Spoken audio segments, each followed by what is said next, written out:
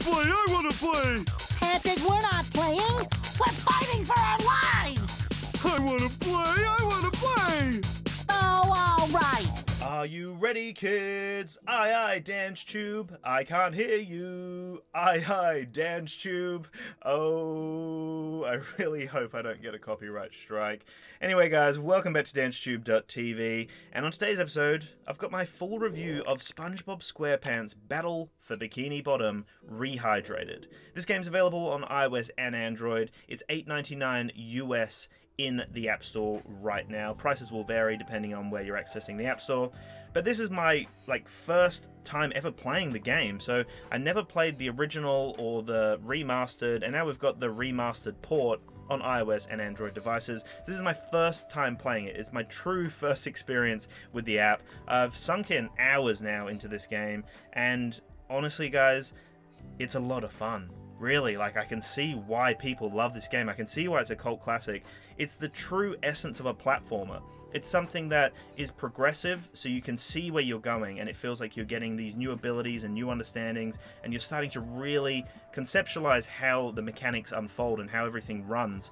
So that is really satisfying because there's clear progression, and it's challenging, but it's not so challenging that you're getting frustrated all the time. I feel like I know what I'm doing, I know where I'm going, and if I lose to a boss, or if I lose in a certain area, I know what I did wrong. It's the pure progressive experience of a platformer where you don't want to put the controller down because you know how to keep playing, you know how to get through that zone, through that area. There's so many areas to explore, and I mentioned before controller, so I believe this does have controller support from my knowledge, but this was my true experience on a touchscreen. So it was playing on my iPhone and on my iPad, and what it actually feels like playing on a touchscreen device with no controller. Is this a good portable game to pick up? You know, it's a fair bit of money.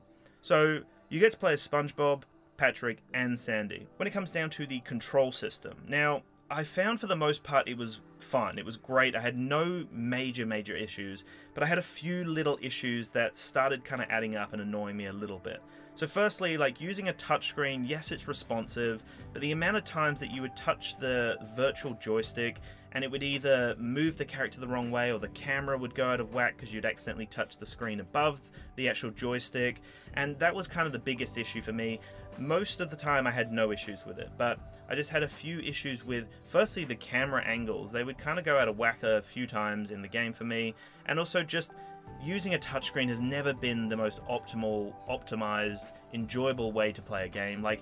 In my opinion, it's a lot better to play with a controller, but in terms of a touchscreen game, it does a really good job because it's not overly complicated. Yeah, there's some complex kind of platforming in the game, but once you know what you're doing, it's actually quite easy to play on a touchscreen. So they were just my few issues, which I seem to have with a lot of apps. You know, if you're purely playing it as a touchscreen game, it's definitely not going to be the same experience as a controller. So occasionally I would notice the cameras would be a bit weird, the camera angle would get a little odd, out of whack, and occasionally the virtual joystick would just play up very minimal issues, but it would happen, and that was the thing that I definitely noticed as a recurring theme when it came to the controller layout. Now, when it comes to the graphics and the overall performance of the game, I think the graphics actually hold up really nicely in 2021, you know, it still holds up as a pretty game. The graphics hold up nicely, and the visuals are still really crisp and they pop. So I don't think there's any issues with the graphics. In terms of the performance, for the most part, it was fine. So I noticed that short gaming sessions would be completely fine. I could jump on, play for a bit, and save the game. That was fine, or just close the game, whatever. It was fine in those kind of situations. But if you want to sit down and slog out an hour or over an hour, it starts to get really hot. Now, I found that my iPad and my iPhone both had this issue. Now, I've got the iPhone XS Max and the latest iPad Air, so that's kind of just context of how it performs on those devices. If you have a later device, it might perform a little better. If you have an older device, it might be even worse. But I just noticed that those long gaming sessions, it didn't really hold up too well. Frame rates would drop, the device would get really hot, and at times the game was completely unplayable.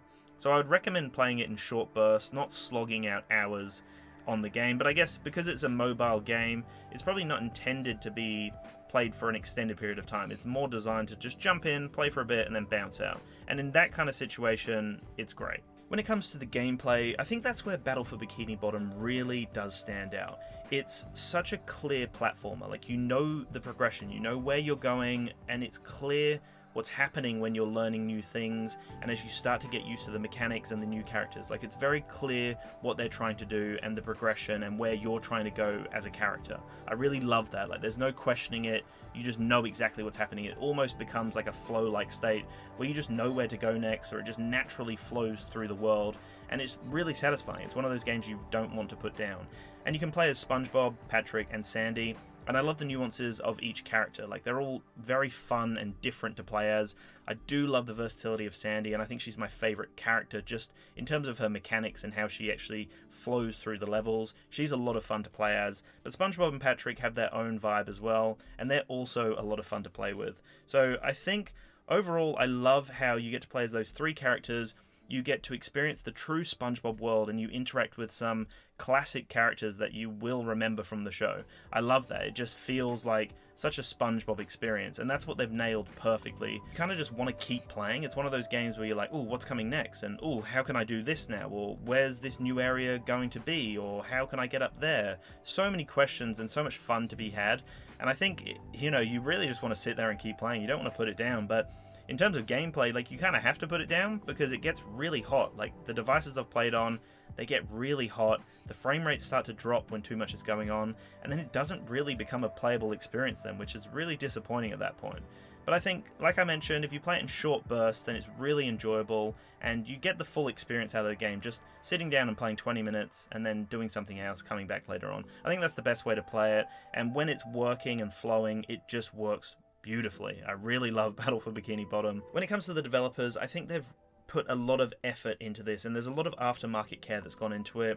They've been improving the game, removing the bugs, fixing it, just improving the overall performance, and they've worked heavily on the actual autosave feature and the saving feature within the game. That's such a common thing with games where it just doesn't save, or the app crashes, or, you know, you go to another app and then the cache just dies and then you don't have that game anymore running, or whatever. We know what happens with our phones. There are so many phone problems that happen, and I'm sure you have an idea of what I'm saying here. So in that situation, they've actually improved the auto-saving feature and how the game actually operates when you leave it. So I haven't had any issues. I had a few early on where it would like not save a tiny bit of progress, but it was fine for the most part. But now it's really up to date. Like, it's saving throughout the game. It does a great job when the app crashes or when you go to a different app.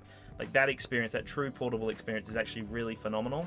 And they've definitely improved on that after it's been released. So there's a lot of aftermarket care going in. I'd love to know in the comments below though, guys, have you got Battle for Bikini Bottom? How does it run on some of the older devices? How does it stack up to the original? Let me know in the comments below. Let's start a conversation, because I really love these premium games coming to the App Store and the Play Store. It's phenomenal to see, and I think SpongeBob SquarePants is one of my favorite mobile games to be ported to iOS and Android. It's honestly remarkable. I mentioned some of the negatives in there, but they definitely do not outweigh how much fun I'm having with this app, and I cannot wait to continue playing it. It's just such a fun experience, and it's a lot of fun. When it's running smooth, you just can't stop smiling, especially if you love the SpongeBob universe. Such a phenomenal game, guys. So anyway, that's the end of my review. Let me know what you think in the comments below. Let's start a conversation.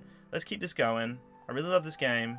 Can't wait to see more premium games coming out. Okay, I don't know what I'm doing now. Also, I'm like recording in a wardrobe, so I hope the audio quality is better this time, guys. Let me know if you noticed an improvement in audio. Also, let me know what kind of videos you'd like to see on the channel in the future. I'm open to new ideas, different discoveries, new experiences. I'm going a little crazy. It's very hot in this wardrobe. Anyway, chat to you guys in the next one. Love you all, and peace out.